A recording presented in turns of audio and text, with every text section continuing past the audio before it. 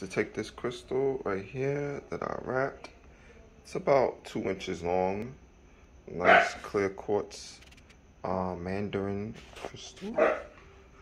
Nice and long and big. So I decided to put it on the front of the crown. Okay. There you go. So it's going to be wrapped onto the crown. So far what I did is I connected this to the round part. I call it the infinity wrap. This infinity loops that's going around is actually now connected to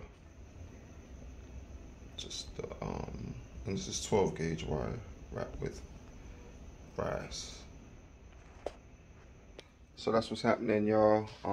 Working on my crown this time. I just did one for my client, and I felt like I needed one too. So just to show you how it looks now, because I was testing it out, just to show that it does sit on the head, you know. But of course, we got a long way to go.